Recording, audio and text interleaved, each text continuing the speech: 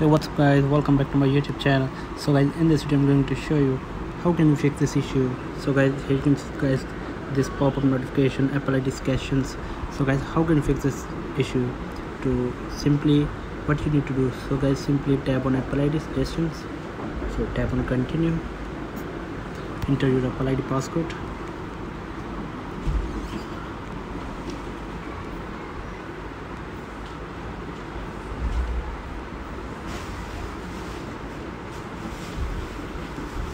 So other options, so here this is for two-factor, so I don't want to upgrade my Apple ID to two-factor.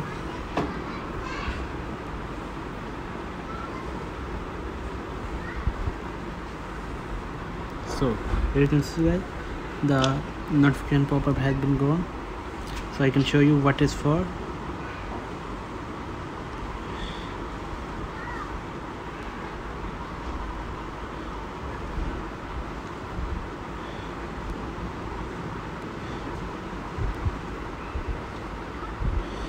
So guys, here is your iPhone says update Apple ID settings because you have to sign into your Apple ID to keep using certain accounts.